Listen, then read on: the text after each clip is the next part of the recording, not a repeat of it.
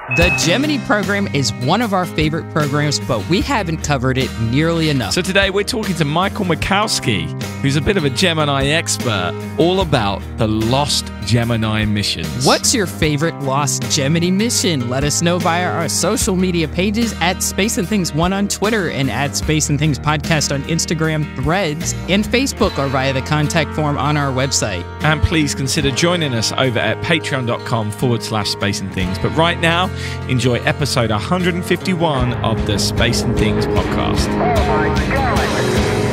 Unbelievable! Unbelievable, but isn't it great to done? You are listening to the Space and Things podcast with Emily Carney and Dave Giles.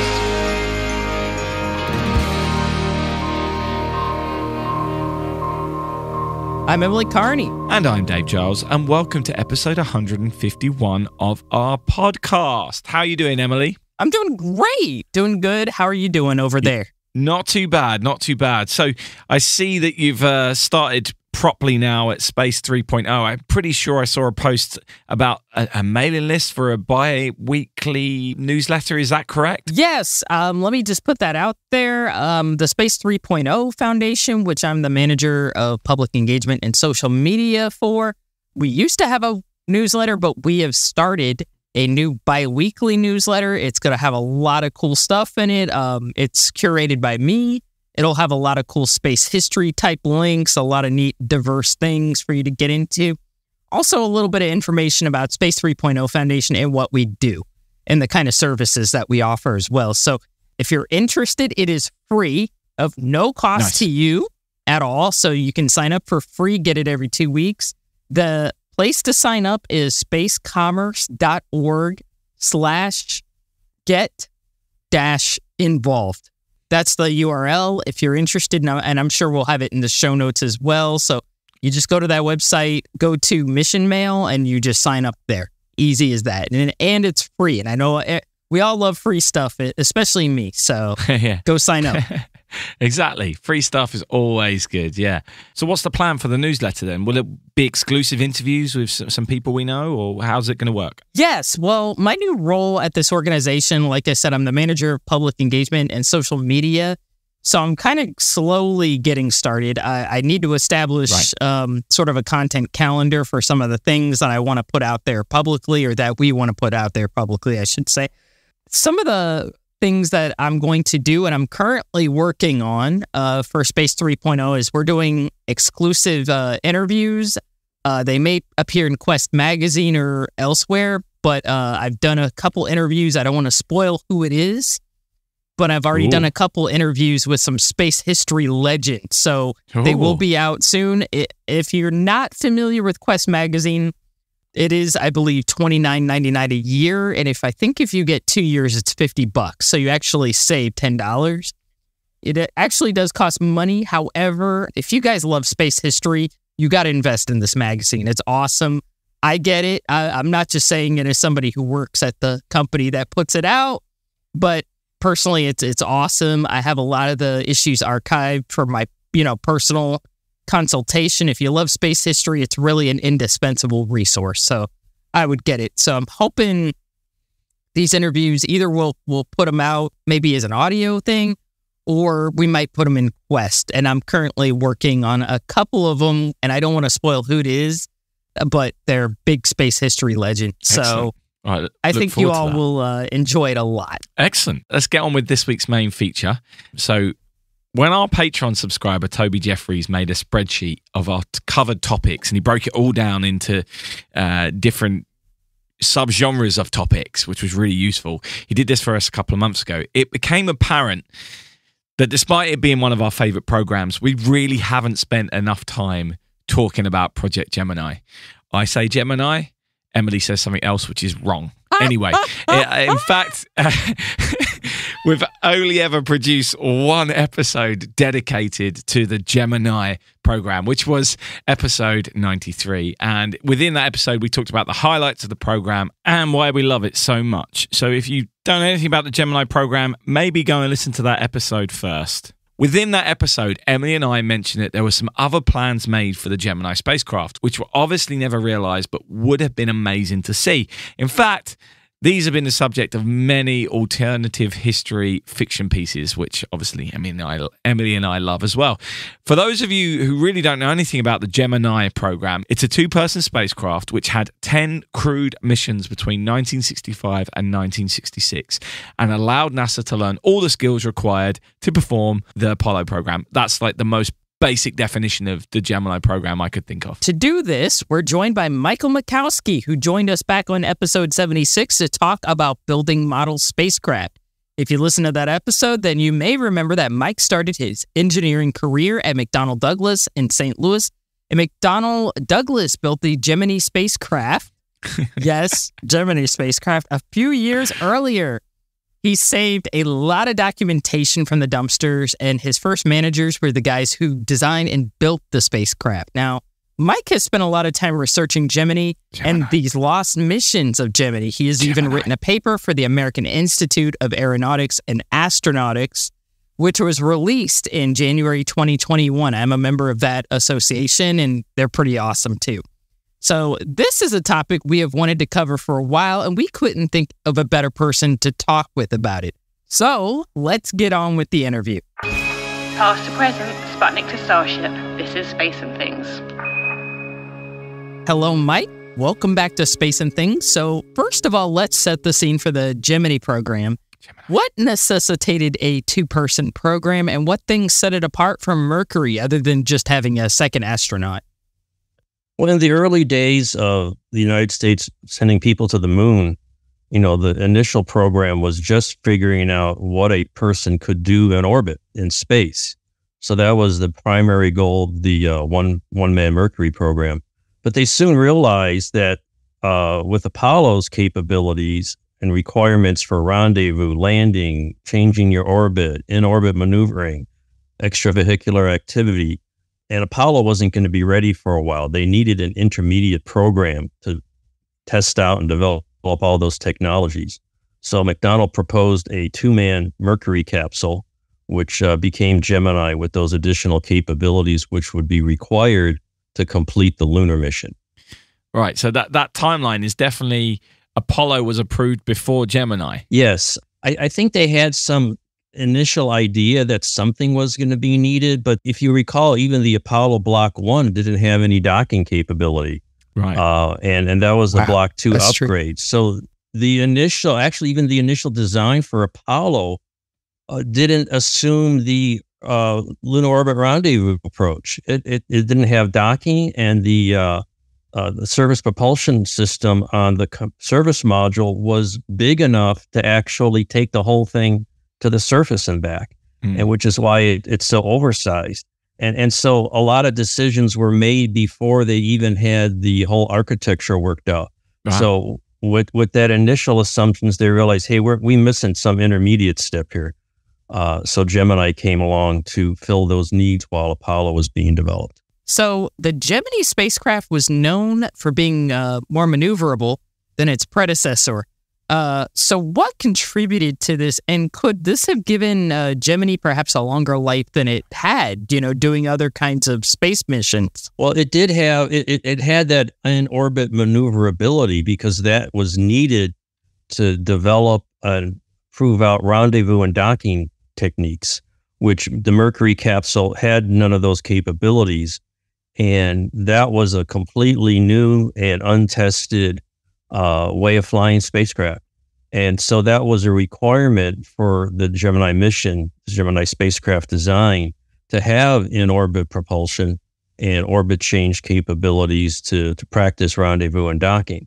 And that enabled it to have a lot of capability for other missions. So absolutely, it could have led to other applications. And as we'll see as the discussion goes on, there were a lot of other applications proposed for the Gemini capsule.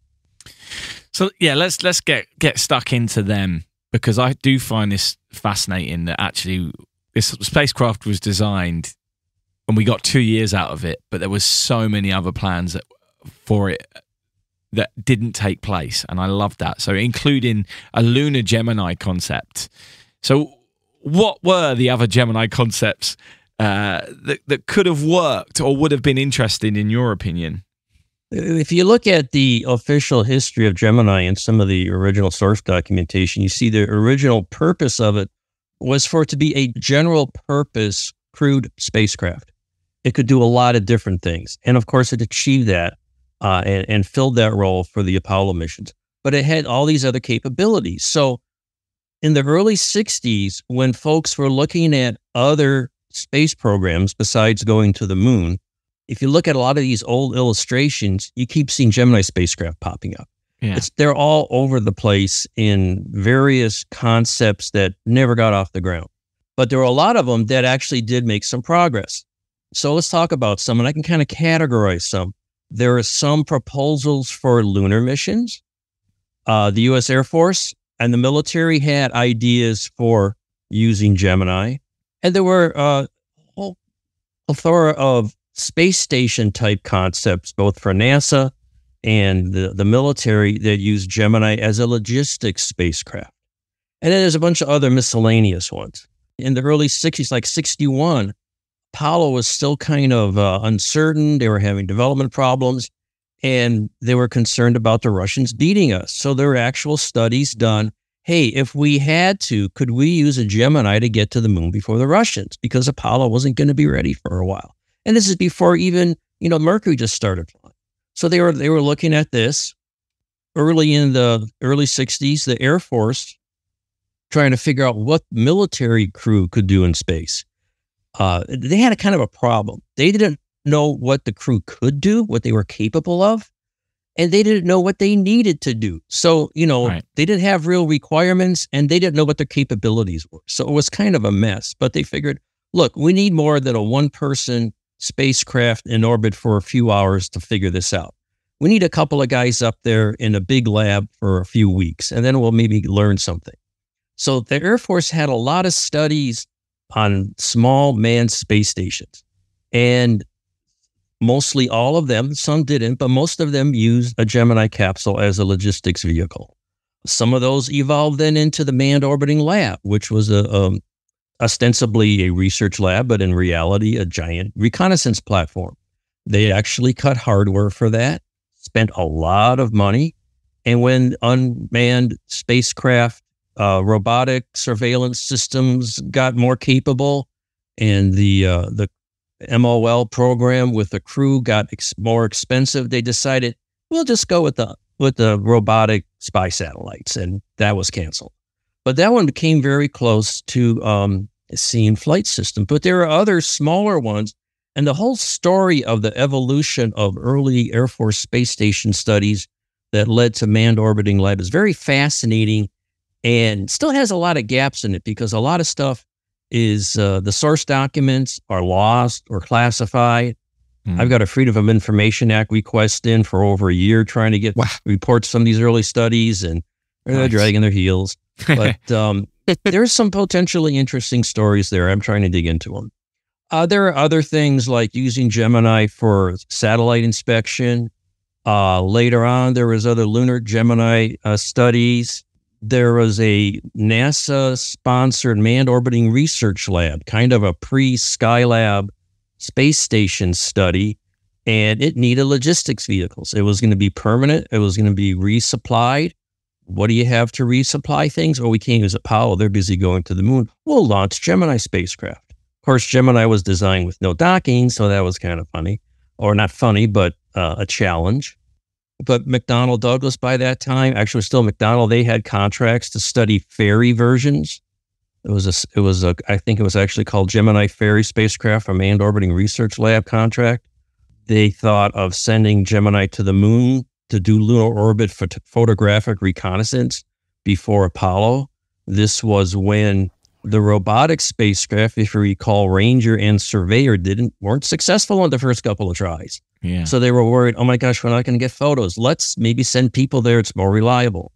Eventually the Lunar Orbiter program was successful in getting images back, but they considered sending a Gemini for this. So there's all sorts of proposals for using this design because it was so capable. It had so many capabilities. It demonstrated, almost 2 weeks of endurance in low Earth orbit. So it could do these extended missions. And there was all sorts of stuff done in the early first half of the 60s. Was there much discussion about safety? Because obviously, as we know, going to the moon on an Apollo spacecraft was crazy enough. And obviously, they needed a lifeboat on Apollo 13, as we know. And the Gemini spacecraft wouldn't have had any kind of facility like that, as I'm aware. Or was that factored into these mission plans? Or did they not get to that stage? The lunar-capable Gemini designs were upgraded. They had to add extra communications equipment, different navigation equipment, better computer. They had to beef up the heat shielding for lunar velocity return and reentry. There already was, as much redundancy as Apollo. I think one of the ideas was after the Apollo fire, they looked at Gemini again for lunar rescue concepts, and they had quite a self-funded study by McDonnell in the late 60s for this. So there was various phases of lunar Gemini being considered. And I think the Apollo 1 fire triggered this because they thought, well, what if there's a mission to the moon and there's some problem? You don't want to send another Apollo because it might have the same failure mode. So send a Gemini with different systems that won't have the same failure mode. And they actually studied that for lunar rescue options. The other question that really comes to mind when I'm hearing about this and all these different ideas of what you could do with the Gemini program is cost. I don't know if cost is one of the reasons why this didn't happen, but when we talk about spacecraft now, it's all in terms of, well, this would have been so much cheaper than Apollo and or more expensive, and the shuttle was this and this, that, and the other. Was Gemini on the whole considered a cheap spacecraft to build and operate, or where did it fit on the scale of costings? That's a good question. I don't, in the studies that I've researched, there wasn't a lot of depth gone into the cost. They weren't trying to compare the cost versus Apollo. A lot of these were proposed because it was not Gemini versus Apollo, because Apollo was sort of untouchable. It was the dedicated, go to the moon, don't mess with it. Right. So that kind of meant we're not even going to consider using an Apollo, so there was no cost comparison. These were mostly alternate uses for Gemini. As long as we have Gemini, let's keep using it. We know what it does. We know it can work. We know its capabilities. We'll keep using it. It wasn't so much that these other ideas were too costly to implement. It's just that as a program themselves, there was never going to be enough funding, no matter what the design looked like. Actually, even some of these early Air Force studies had a X-20 Dinosaur as the logistics vehicle. Right. And that was compared X-20 Dinosaur versus Gemini. And it was just a whole rationale of the program. And I think what it was is the program couldn't get funded. It wasn't so much that Gemini was cheap or affordable or expensive. It just, as having an additional program like early space stations, those programs just never got enough traction to get funding. Okay. So you've talked a little bit about it earlier. Another Gemini concept was flown, but did not enter service with astronauts, which was the manned orbiting laboratory, where a hole was actually cut through the heat shield to make a hatch to go to a space station. So tell us a little more about this, its lone test flight, and why was it canceled? Well, this was about as far as the manned orbiting lab program got. They did have a test flight with a Titan III. The capsule was a standard Gemini with the hatch and the heat shield. It actually, I believe, was a suborbital or partial orbital mission to get an orbital velocity reentry, and that was recovered. The hatch and the heat shield worked just fine. Actually, the heat shield fused over the hatch opening on reentry, which was, a good thing, not a bad thing. The heat shield hatch was actually proposed by McDonnell in some of these earlier studies. They had small space station concepts, and the Air Force small space station studies as well. They all assumed a hatch in the heat shield for access.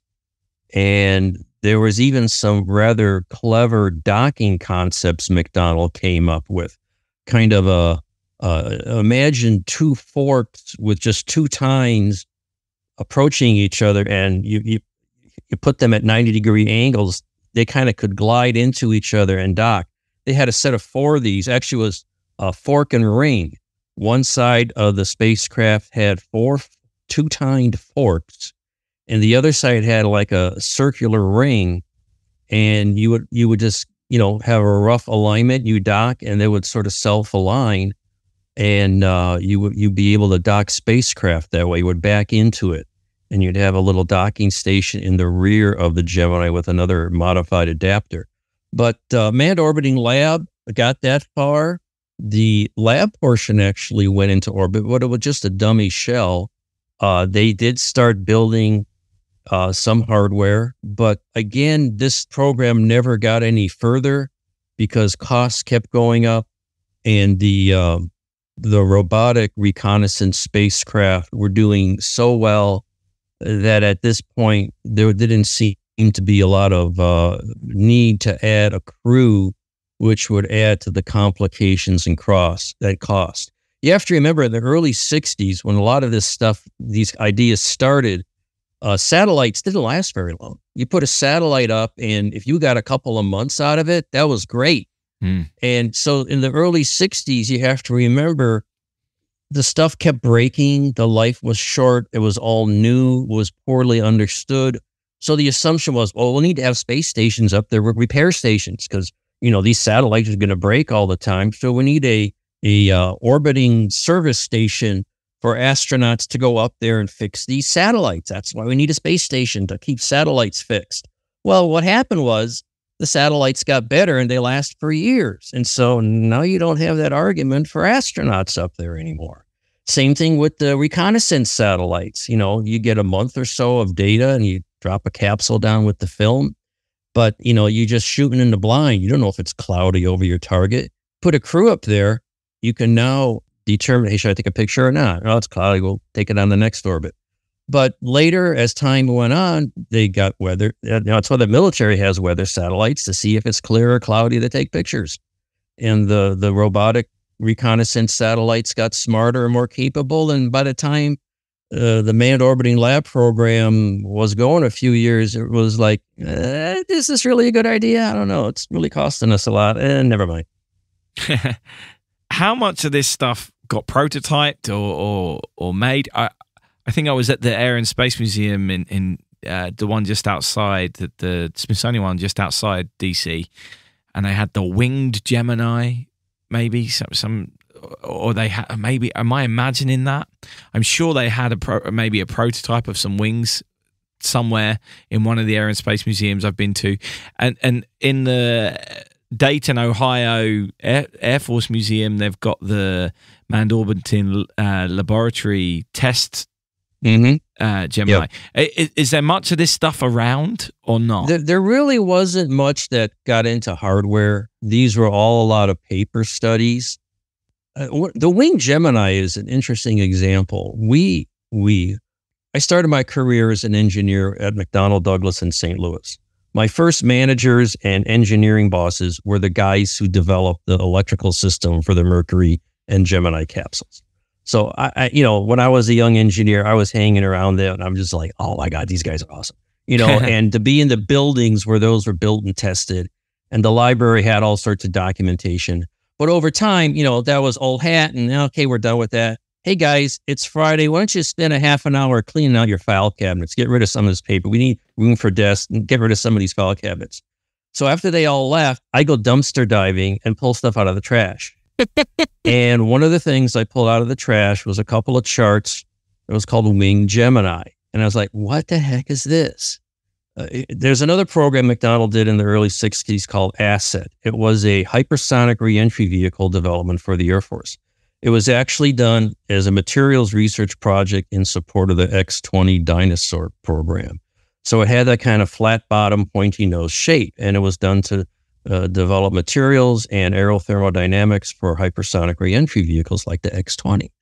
Well, what they did was they took that Asset shape, it's like a Gemini capsule on it, and proposed it to the Air Force. And at first, all I found was these two sheets. And I had no idea because it didn't make any sense. Why? What kind of mission would this be? They had a reentry nose cap on the nose of the Gemini, so there's no room for a rendezvous radar, so you can't do rendezvous. You're not going to do satellite inspection. There's no docking. You messed up the rear where the hatch would be. Years later, one of my buddies, he found on one of the NASA Technical Research NTRS websites a paper on this under the asset program. And it was actually proposed several years later as a crewed hypersonic flyable research vehicle a few years after X-20 was canceled to test out flying capabilities of pilots in a suborbit. Actually, it was going to do 3 orbits and then re-enter. So it was just pure aero research, but it never got past paper study. So a lot of this stuff, the whole story is kind of hard to find because I only had a piece of it for years and it took a while to find anything on it. And that's the same with a lot of these other ones, but very little of it actually got past the paper study phase because they proposed this. Sometimes they were funded studies. NASA or the Air Force would give McDonnell and some of the other contractors some funds to do something. A lot of them were internally funded by McDonnell.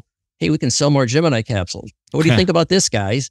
It's a sale this week. Buy 2, get 1 free, But there was never enough extra funding to do these side projects.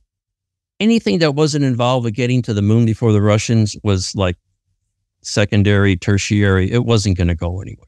Yeah, I just realized the thing that I saw at the Advar Hazy Center was the paraglider capsule. Yes. The Rogala wing recovery concept. Yes. That's what they have there. Pretty crazy stuff that they've got out there anyway. Was there ever another launch vehicle proposed or designed for the Gemini spacecraft? Because obviously it was stuck on top of the intercontinental ballistic missile that was the Titan. But anything else ever proposed for it? No, because not that I've ever seen. The Titan worked great for the NASA missions. There were some alternate, just like scientific advanced missions for Gemini would go up on the same Titan. Some of the other ones, like the Manned Orbiting Lab, required a Titan 3 with the side boosters. Some of the lunar missions assumed a Saturn 1 type launcher just because there was extra mass for a lander or a rescue compartment. They actually had to stretch the capsule. If you're going to bring back a crew, you fly 2 Gemini astronauts, and then you have to have room for 3 Apollo astronauts. So they actually had a stretch capsule. And that the other thing that actually got into hardware, at least a mock-up, McDonnell built a full-scale mock-up of something called Big G or Big Gemini. It was going to be the logistics vehicle for some of these mid-1960s space stations. Ideally, NASA wanted a reusable winged reentry vehicle, which turned into the shuttle. But that was going to take a while to develop. McDonnell said, hey, we can make a giant version of Gemini, and you can use that for your space stations until your shuttle is ready. And they built a full-scale mock-up of that and did a bunch of, human factor studies. How many guys can fit in there? Can they get in and out? How would you land this thing? And even that was going to be landed with the skids, with the giant Rogallo flyable landing wing on a runway instead of dropping 12 guys in the ocean. Did that survive, or did that get mothballed or pulled apart? I don't know for a fact, but that's a good question. I assume it got scrapped. I believe it was just a wooden mock-up, but there's lots of pictures of it, and there's a lot of documentation. They got contracted studies for Big G, so that documentation is floating around. Of course, I've built models of a whole bunch of these. Of course. Which is why I'm doing the research. But it's turning into a real project, and I keep finding more stuff, more bizarre space station studies and other things. I did write a paper on it for a technical conference, and I wanted to try to do some analysis, like answer the question, why did none of these get funded? What was really behind that? Sure, it's cool to collect all these stories, but, a few got partway, like Manned Orbiting Lab. Why didn't any of these things go on? And you have to look at it in context to what else is going on. So for all these, you have to look at it in context with the Apollo program, with the X-20 program, with military reconnaissance programs, with other unmanned reconnaissance programs. So you have to look at it not in isolation. As you study history, you have to look at whatever topic you're looking at, but to see what else is going on that's related to this. Because a lot of the Gemini applications that I'm looking at were alternates or adjuncts or add-ons to existing programs or different ways of doing existing programs, like different ways of doing hypersonic aerodynamics, different ways of doing orbital reconnaissance, different ways of doing space stations, all based on using the Gemini technology. Why didn't any of them get picked up? Largely, again, because there wasn't enough money for new programs. This was alternates, a different way of doing things that they were already doing. And those customers were, satisfied with how those were going. Or if a problem came up and say, McDonald's says, hey, you can use Gemini to solve your problem. And they look at it and say, we'll spend the money on fixing the problem. Thanks, guys. See you later. So you have to look at the whole picture. And I've tried to do that. Finally, the Gemini program, in our view, is overlooked, probably because it was between Mercury and Apollo and was really short-lived. It didn't fly it only flew for less than 2 years. What do you think the Gemini legacy is? And do you wish it could have flown beyond 1966? I think the main legacy of Gemini is it developed the technologies that Apollo needed to get to the moon and back. Without Gemini, you wouldn't know how to do EVA. You wouldn't know how to do rendezvous and docking. You wouldn't know the problems of long-duration spaceflight. You wouldn't have the logistics of flying two vehicles. They had Gemini and Agena. They had Gemini 6 and 7 at the same time. So you had mission control, learned a lot because they had to have two crews up there at the same time. Without those programs, without those 2 years of successful Gemini missions, you wouldn't put Apollo on the moon. Mm. And I would love to have seen more stuff. I mean, even, manned orbiting lab, sure, single use for a lab, but that would have led to something. The lunar missions were kind of, that doesn't make any sense. Winged Gemini would have been cool. I think had the Air Force done some of these early space stations, these small labs in the pre-1964, if they would have committed to that as maybe a parallel program to the NASA Gemini doing the Apollo technology, that might have, led to some advancements pre-Skylab that would have made some real contributions to human factors, zero gravity research, much earlier than it actually happened. So I think that was kind of a missed opportunity. The technology wasn't, impossible to do. It was just that there was no money for those things. But I think that would have been a really interesting thing to do, and it might have kept Gemini flying for a few years. Heck, look at the Russian Soyuz. It's been flying as long as Gemini. It flew at the same time Gemini did, and it's still flying. Who knows what would have happened? Good point. Well, thank you so much for joining us to talk about Gemini. I'm glad you say Gemini because Emily keeps getting it wrong. I think I'm pronouncing it somewhere in between Gemini. I've seen that controversy. I don't have strong feelings on it.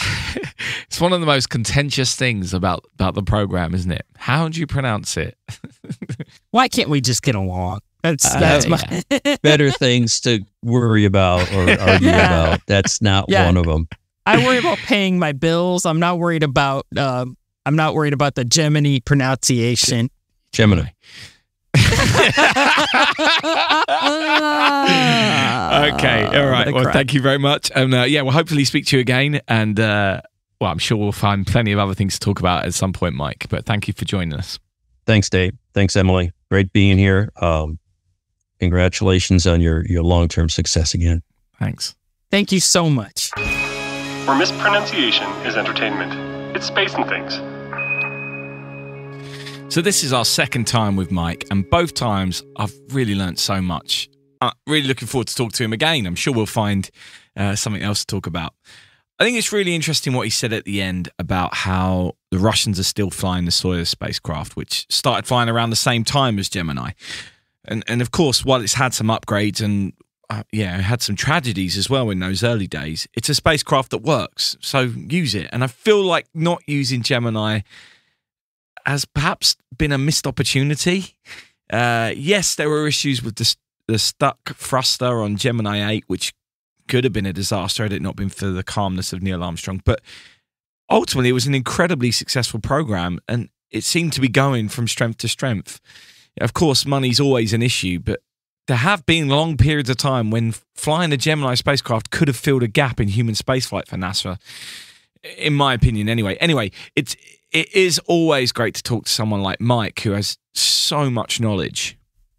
Yes, it is awesome. Michael is really such a fount of knowledge when it comes to a lot of stuff.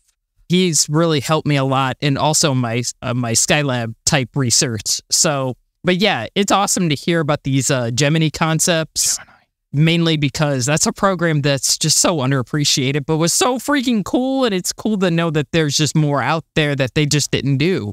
But it would have been cool to see it. Yeah, absolutely.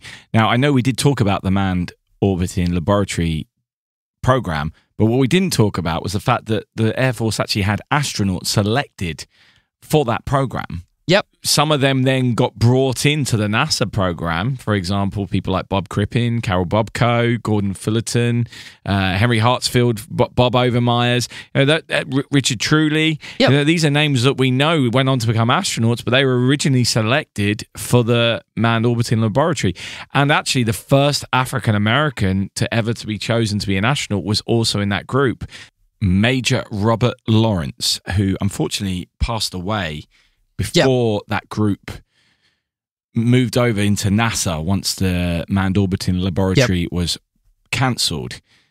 So the manned orbiting laboratory, as it was called back then, could have been a massive program if the Air Force had gone ahead with it. Anyway, I also loved the idea of the winged Gemini, and there are some awesome photos of the mock-up, which was made of Big G on Mike's website as well. Mike's website's amazing. It's really comprehensive, and it's got many diagrams and reference notes, which are worth checking out. So, of course, it's in the show notes. Go look at it. It's really cool. And as always, you can hear the full unedited interview with Mike on our Patreon page, which is patreon.com/space and things. To find out what guests are coming up in the future and submit your questions, head over to patreon.com/space and things. So, Emily, what's caught your eye in spaceflight since last week? I'm probably missing a lot, but I got an email. It doesn't look embargoed or anything like that, but I got an email from ESA Media Relations yesterday about the re-entry of the Aeolus. I don't know if I'm saying that correctly, Aeolus spacecraft. According to the press release, teams at ESA's Operations Center in Darmstadt, Germany, are busy preparing to attempt a first-of-its-kind assisted re-entry. Now, the Aeolus spacecraft was a wind mission. It was launched on August 22nd, 2018, and it's the first satellite. And I'm reading this directly from the press release, to acquire profiles of the Earth's wind on a global scale. It carried an instrument called the Aladdin, which was Europe's most sophisticated Doppler wind LiDAR flown in space. So that really sounds cool. So it's kind of sort of a weather satellite, if you will. A neat idea, especially, with monitoring the environment. And ESA does a lot, just like NASA does with they have a lot of environmental and weather type missions to basically monitor the Earth's condition. And I think people don't think a lot about that stuff. When you think of space, you think of, people in spacesuits, and things like that. And another facet of space exploration that's very important is to explore our own planet and to figure out, okay, what's happening with our weather patterns, what's happening with the wind, things like that. So really cool mission, but it is coming to an end. According to this press release, it's currently orbiting about 320 kilometers above the Earth's surface. It has some remaining fuel, but this fuel is running out. And obviously, as we know, what comes up must come down. So ESA and industry experts apparently have demonstrated that the spacecraft can be re-entered through an assisted approach, which is semi-control. And again, according to the press release, this attempt will try to reduce the very small, I want to add, when a spacecraft re-enters, there's usually a very 1 in a 10 billion risk it's going to hurt somebody. I don't want people coming from this podcast thinking they're going to get hit by a satellite. So they basically, ESA wants to reduce the risk of damage from any fragments that may survive, the journey and reach the ground. They don't want Skylab hitting Esperance again, basically. So they've come up with a series of commands, which for a period of a week will passivate. That's their words, the spacecraft, which basically means the spacecraft is going to gradually passivate. Passivate. New word for me. That's a word I've never heard of that one before, but brand new word. I'll try and use it in the next 2 days. Correct. Yeah, that one's gonna bust out in my language for a while. There's a word. One of my friends dropped a word a few days ago, and I've been using it ever since. Fortuitous. I've used it like 30 times. Steve is like, that's a great word. Steve is like, I am sick of hearing this damn word, and I'm like, it's a beautiful word, but yeah, it's an AP advanced placement English word. So passivate. So basically what that means is they're going to sort of slowly or gradually, I should say, deactivate the spacecraft, deactivate its power systems, batteries, and they're going to attempt to direct it and any remaining fragments into the ocean. I'm not sure which sea it is. I'm sure time will tell what that is.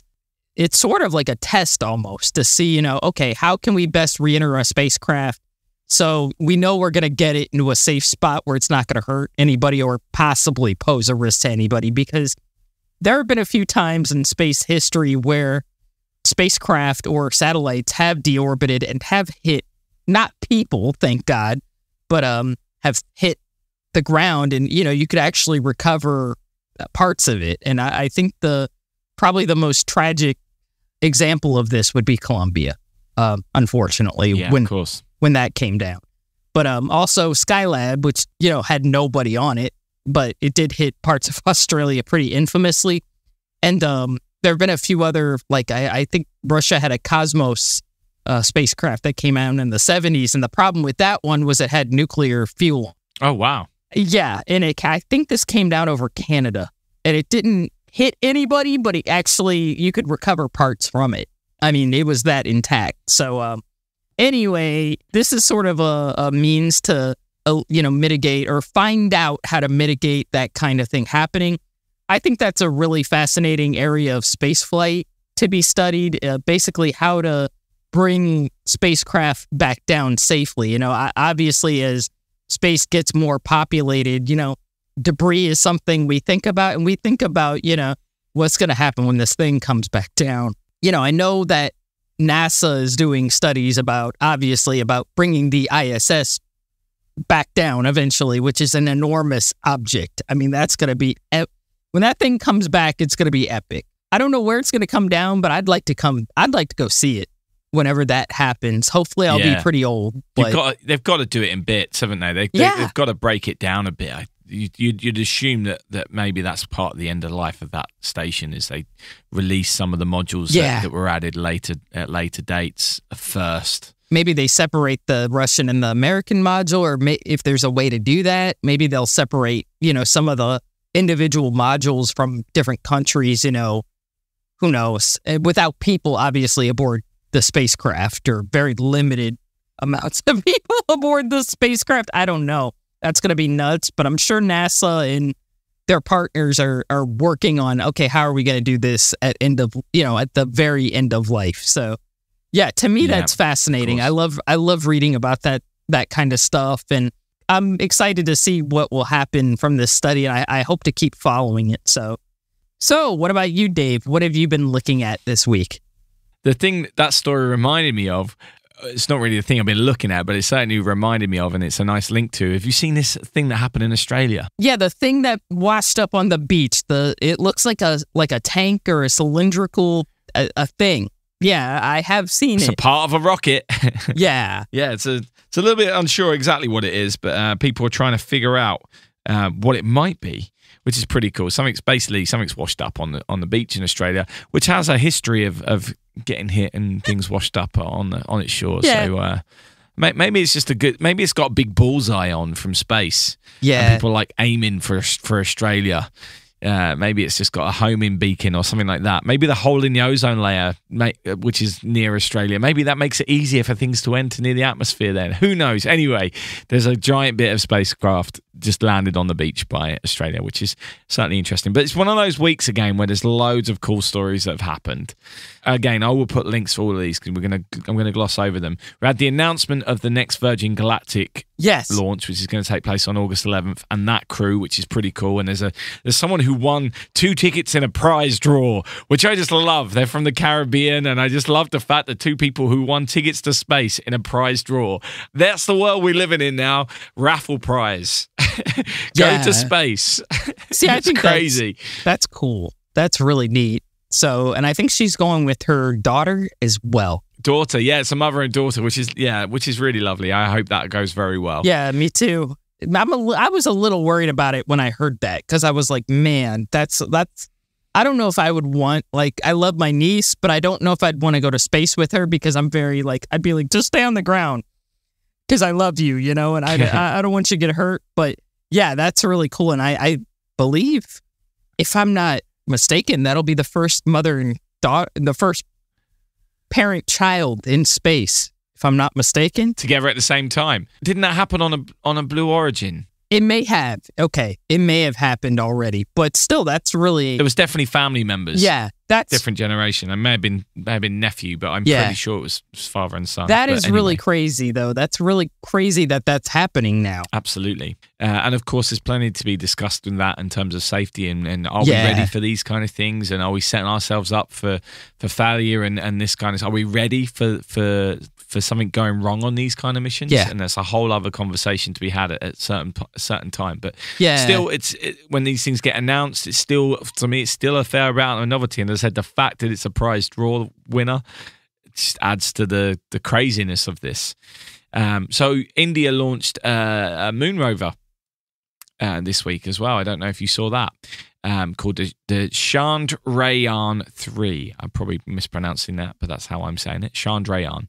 And if they successfully land, they'll be the 4th nation to successfully do a soft landing on the moon. So hopefully it's certainly proven difficult for some people recently, but maybe we should know by the end of August whether that's on the moon and exploring the moon, which is pretty cool. Talking of the moon, China have announced how they intend on getting to the moon by 2030. They're planning on getting some humans on the moon, which will be fun. By 2030. And they've announced the plans, how they're going to do it, what they're going to use, with what their methodology is. They're going to have 2 spacecraft go up separately and rendezvous around the moon, I think is the plan. Also in China, there was the first ever methane-fueled rocket reach orbit this week. The Zhuk 2, again, probably pronouncing that incorrectly, but ZHUQUE, which would be a great scoring word on Scrabble. Anyway, that's been developed by Landspace, and methane fuel is, well, it burns a pretty blue color, which is nice. It's being touted as being more environmentally friendly than kerosene, the standard RP1, which is used in many rockets. So hopefully this will do some good in making companies try and think outside the box in terms of what we were talking about last week, the Astra Carter, and how the space industry is working on the environment and making sure that it's doing as much as possible to not cause more problems. Yeah. Also, did you see the new Astro van, which is going to be used for the Artemis astronauts? I have. That's been released. It's such a weird looking thing, isn't it? Yeah, I've gotten a few messages from people like, man, that thing is ugly. They need to take it back to the Apollo days and use that one. And I'm like, I don't know. That one, I think, is in a museum now, but still, yeah, they're kind of funky looking. They're a little goofy looking, but that's okay. I mean, are they electric? I think they're electric. I think they are electric. Yeah, they're certainly. You're right. They're certainly funny looking, aren't they? Yeah, they're a little goofy looking. It's nice that we see this kind of stuff. It keeps the the momentum going towards Artemis too, as it hopefully will happen next year. Also, while we're talking about Artemis, ESA, the head of ESA, has said that there will definitely be a European astronaut on Artemis 4 and 5. I don't know why I thought there was going to be 1 and 3, but he's announced there's definitely going to be a European astronaut on Artemis 4 and 5, and they've not yet picked who that's going to be, but still pretty cool. And did you also, finally, from me, the Vulcan rocket that ULA are planning on launching has been delayed. I don't know if you saw this because of a Blue Origin that they are providing the engines for this, and one of them exploded in a test at the end of June, which is pretty crazy. So that's a bit of a shame that that's had a setback, but let's hopefully that they figured out what that problem was and get it fixed, because exploding engines is definitely not what we want to see. Yeah, and ULA has a really good culture of testing. They're one of those companies, they don't fly until it's time. I mean, they're just not going to do it until it's 100, until they are assured, okay, we're about as ready as we can possibly be to do this. And if you follow like their, Tory Bruno on Twitter or whatever, hopefully he's on Threads now, but they have a really great culture of testing, and they're absolutely not going to probably fly Vulcan until they've worked out any of the issues with the Centaur 5 and the Blue Origin, the engine. So, and hey, more power to them. I personally would rather see it fly when it's 100% ready versus, I understand the Starship thing was a test, but that was not ready to fly. Yeah. I understand that was a test, but in the same vein, ULA doesn't do that kind of stuff. They're more risk averse, and it's just a different methodology, isn't it? It's a different idea of how to go about it. There's arguments for and against both methods, aren't there? I'm not saying it's better or worse or anything. I really don't want to cause a social media fight, but at the same vein, ULA isn't going to fly it until they know it's ready. So more power to them. And I personally plan on being at the first Vulcan Centaur launch because a Celestis payload is on it. So I plan on being there. Nice. And whenever it's ready, I'll be there. So as always, there will be links in the show notes to everything we've just spoken about. So if anything that we just glossed over caught your attention, check out our show notes. The full show notes are always on our website. So there's always a link. Wherever you listen to this podcast, there should be a link in that description to the full show notes of that episode. If it's the current week, it will just be on the front page of our website. If not, there'll be a different link in the show notes that you can click on that will take you straight to that page in the archives, or you can just search the archives on our website, which is spaceandthingspodcast.com. Bringing you a new episode every Thursday since September 2020. This is Space and Things. Okay, that's it for this week. Thanks for joining us. If you've enjoyed it, please hit the share button and consider joining us over on Patreon if you haven't already. A big thank you to Mick Bremner for doing just that in the last week. If anyone else wants to join us over there, then head to patreon.com/space and things.